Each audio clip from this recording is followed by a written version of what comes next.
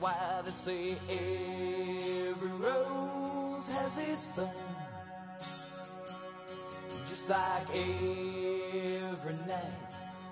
What's good, YouTube? It's your boy K Flex, and I'm back here with another video. And Jarvis Landry is at it again. Now it seemed like I'm making a repeat of the last video that I made about Jarvis Landry, but it's not a repeat. So Jarvis Landry goes on NFL Network today and says he didn't have a good relationship with Ryan Tannehill. Now how this got about is, I guess they asked him, has he spoken to Ryan Tannehill? He said no, he hasn't spoken to Ryan Tannehill since he left. And he said he's not surprised, their relationship wasn't good anyways. And this is why, you know what I'm saying, we gotta stop thinking we know everything. And me included, which I don't think I know everything. But us as fans, we only know a little bit. Like, I thought Ryan Tannehill and Jarvis Landry were cool. Now I don't even know where to start with this video. Let me start off at this point. I know he's not talking about on the field they didn't have a good relationship. I know it's no way that whatever he's talking about, it had to be personally or off the field, whether he wanted to practice and Tannehill didn't all in the offseason or whatever, or he wanted to go bowling with Tannehill. Maybe he wasn't invited to Tannehill's wedding. I don't know what the situation is, but it can't be on the field. It just cannot. Because if you look, why do receivers get mad at quarterbacks? Or why do receivers and quarterbacks not have a good relationship? What is the reason? What is the only reason that quarterbacks and receivers don't have a good relationship? It's when they not getting the ball, okay? Jarvis Landry, I know for a fact, is not complaining about not getting the ball, okay? It's no way he could be upset with the amount of targets he was getting with the Miami Dolphins. And that's the only on-the-field issue receivers and quarterbacks have. So it had to be some off the field stuff. It's just no way. Now Jarvis Landry is bitter, okay? Jarvis Landry is bitter because Dolphins did not re-sign him, okay? He's upset. He said he's in a better position. You went to an 0-16 team. Stop it, okay? You're upset and it's okay. Another thing I want to address is that Jarvis strikes me as a guy who takes football serious, and a lot of Dolphins fans don't understand it, I guess. Like he takes this shit super serious. And people get mad at him because maybe he says, well, he don't feel like Ryan Tannehill was working hard enough.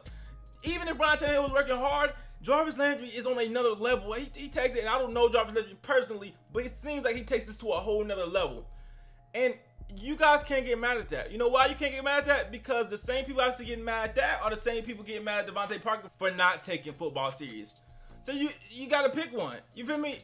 It's either Devontae Parker or Jarvis Landry.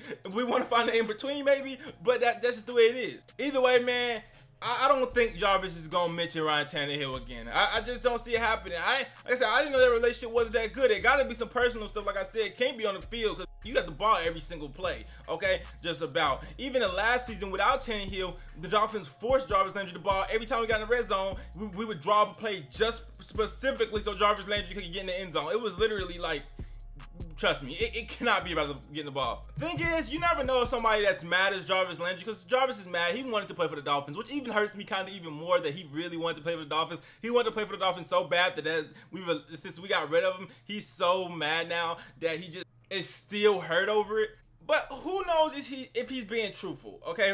Well, with this, I don't know why he would lie, but say like, oh, Ryan Tannehill's not practicing. I've seen some comments on my YouTube, people saying that him and Ryan Tannehill did practice a lot during the offseason, so Jarvis Landry just hating or mad. And that's a fact. When people get mad, they either tell the truth, the ugly truth, or they tell an ugly lie. It's just the way it is. Either way, I don't want to see Ryan Tannehill respond. I don't want to see anybody from the Dolphins organization respond because we are not about to get no beef with the Browns, okay? That's a bad look. I'm gonna be honest, just let me make these YouTube videos for the content, but it's a bad look if the Dolphins get in a fighting match with the Browns, okay? Because we are not in that class, okay? And I ain't gonna act like we up here, we are not in that class, all right? It's like Drake responding to me if I was a rapper. It would be like, why? Why are you responding to him? He don't even got, he got 1,000, like, no. Do not respond to a team who haven't won a game in 2 years. No way, bro. And the last point I wanted to make in this video, I almost forgot, is that this is actually some of the best things. Jarvis Landry is still helping the team right now without even playing for us.